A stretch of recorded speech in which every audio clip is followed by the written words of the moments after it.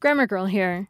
It sounds like a joke, but it's actually a legitimate question. How do you spell blonde? The word comes to English from French, where it has masculine and feminine forms. As an English noun, it kept those two forms.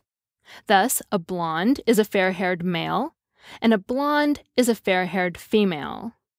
When you're using the word as an adjective, blonde is the more common spelling, and can be used for males or females.